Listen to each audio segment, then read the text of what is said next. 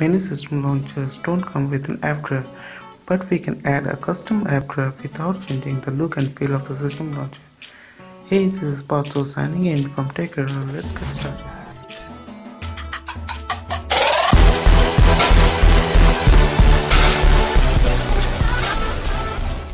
To add an app drive, you need to download two apps from Play Store. The first one is Epic Editor by Steelworks.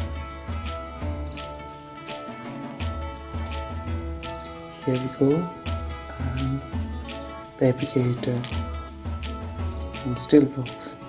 And the secondly, the app drive by B.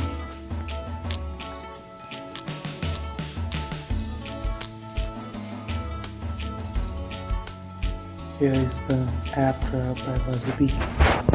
Both apps links is provided in the description below.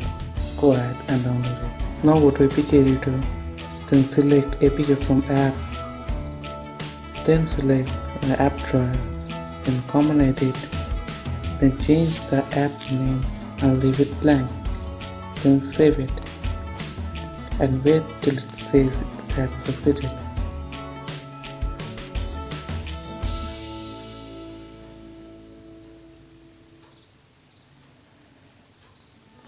As it has said that it has succeeded, now minimize this app, uninstall the app drawer,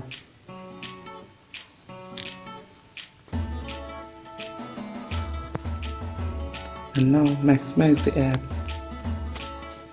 and install it.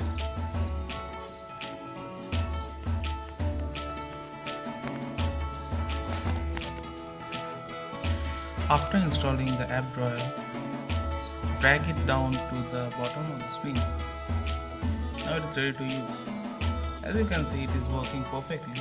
Now you can add a custom app drive without changing the look and feel of the system launcher. If you like this video, hit the subscribe button. Thanks for watching. This is Pato signing off from TechError.